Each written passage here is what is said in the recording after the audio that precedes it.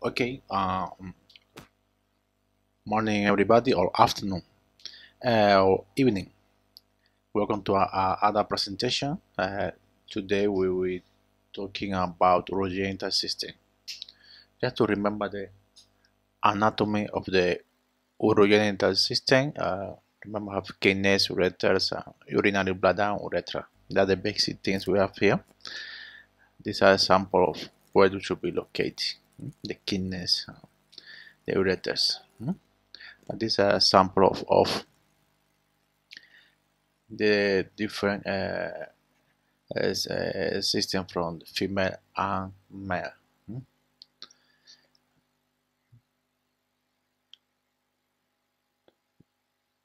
So what is important here in the case of female, the urinary bladder is anterior to the uterus, so you can see there.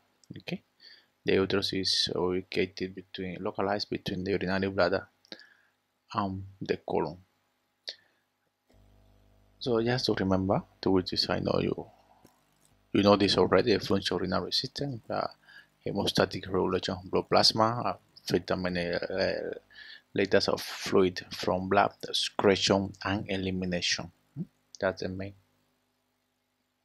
Those are the main function of urinary system. So, what kind of study we can do? We can request in urogenital system. The first thing is ultrasound.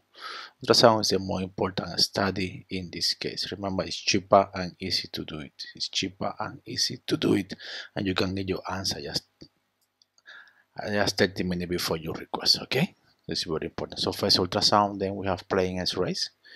In this case we have kidneys, ureter and bladder. They are QE. We have contrast studies. In contrast studies we have a variety of contrast studies. We have IVU, Cystogram, Cystourethrogram, Retrograde uretrogram, Retrograde pyelography, and Antegrade urogram. We also have a CT scan, MRI, Arteriography, nuclear studies, and laser renal biopsies. That we have also more study, but I think they are the principal ones we have to know. So in case of ultrasound, remember ultrasound, there is no radiation in it. We use a sound wave, okay, to create an image. We can see the kidneys in real time, okay. So we're able to assess the rate, the both kidney, like I said, we have to see the adrenal glands. We have to assess a bladder and prostate, or bladder and prostate, okay. In case of in case of male, in case of women, we also can assess the uterus, and for males also. Last one is scrota, so a scrota ultrasound. So these are a sample of ultrasound when you want to see. I will put in more material about this one so you can understand better, because it's ultrasound become like a routine all these days, and X-rays become like a routine. Every time X-rays, so you can see the hospital empty, but always lab and X-rays are full, because it's like a routine. So ultrasound, X-rays become as a routine checkout of all type of patients. For the reason you have to emphasize and learn this very carefully. So you can see there's a few pictures about different type of diseases in the renal system. We were talking more about this practical sessions. So also I will put the most video about this once you can understand better when you request for ultrasound and get your report. When you get your report, you know what you are reading and you have a general idea what happened with the patient. So these are some for ultrasound. So you have the bladder, which you remember is fluid. Blood is fluid. You remember is anticoic. You remember that from our first selection. You have calculus, which are opaque, depend opaque from this place, but in the ultrasound they are hyperechoic. Okay. Like I said, we will talk more about this one. Remember, this is only orientation class. You have to go more deep in those areas. So let's go to start with the X-rays now. So we have a KUV or kidney, ureter and bladder X-ray. This is a procedure that assesses the organs of the urinary system and gastrointestinal system. This look like a simple abdominal X-ray. Okay, simple abdominal X-ray, and these are the indications where you have to know very well. So these are a sample of KUV. You can see a stone there. This is already opaque. In your left is a normal KUV. In your right, you can see. Remember how to describe abdominal X-ray. So in the middle we have this stone, which is a mark with the arrow. It's already a stone kidney, and this another stack home calculus. Stack home calculus. You see, is occupying the whole renal system. In this case, it's complete stack home calculus. So this is another stack home calculus which is incomplete. You can see there is no fusion between the calyces and the pelvis, so this one is incomplete. This is another example. We have stem here. Now what is stem or bypass? Stem or bypass. Okay, so this was a patient with a uretary obstruction, so they pass this tube between the bladder through the ureter and reach the kidney, so the patient can do the excretion. The patient can do the excretion perfectly. Okay, and there is another calculus in urinary bladder in your right. Now let's go to talk more about the more requested or more important study when you talk about X-rays or contrast-ray fluoroscopy in case of the urogenital system with the intravenous urogram or pyelogram. Intravenous urogram or pyelogram, we call it IVU in majority cases, so in Ghana IVU everywhere talking about intravenous urogram. Okay, so it's a radiology study in which intravenous injection of radio-opaque contrast, so we use contrast. This case, you remember the contrast in our lecture. We use a positive iodine contrast, which is positive. Iodine contrast, which is positive. Okay, in this case, we use urography.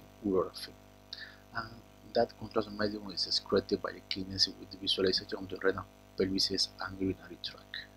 These are the indications which you have to know very well as well.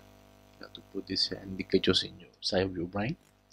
And these are a sample of the IVU. Okay, in your number one, you can see the KUV X-ray. The second, you can see this is 5 minutes after injection of the contrast. You can see how the calyces and the pelvis are drafted.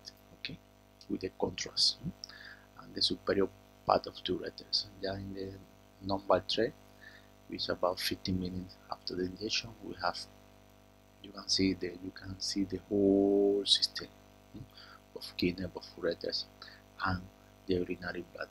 In the 4th X-ray, so you can see the full urinary bladder. Okay. Here, because it's fluoroscopy, we use the same terminology. Remember, at this abdominal fluoroscopy, you have to do for diverticulum, for filling the fat, for a stricture,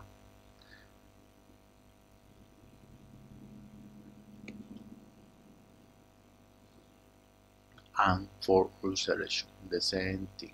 Your contrast study on a fluoroscopy, you have to do that. So you can see there is a sample of malformation. You can see in the face on your left, the right renal agenesis. There is no contrast. The right kidney is not visible at all. And in your left, you can see the duplicated pyelographic system and ureter. You can see there is 2 pyelographic systems and 2 ureters, bilaterally in this case.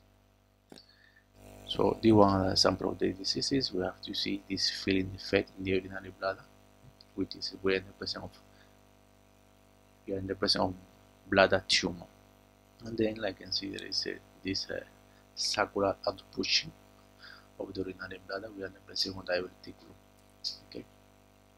Another studies we have Cystourethrogram. You can see here, Cystourethrogram is to study the urinary bladder.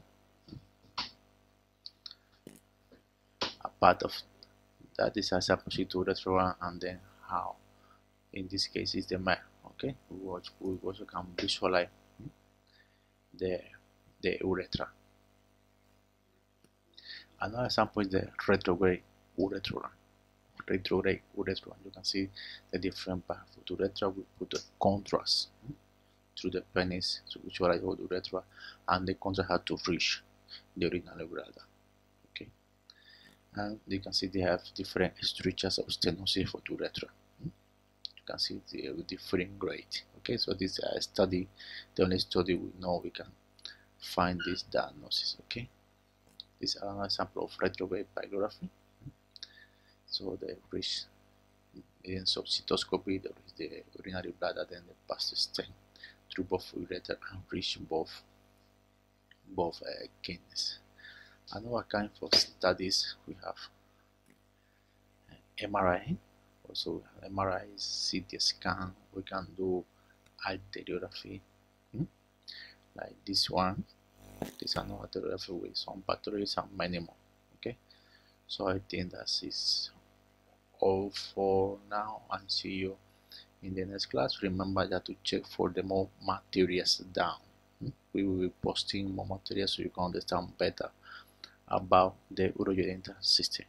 Okay, bye.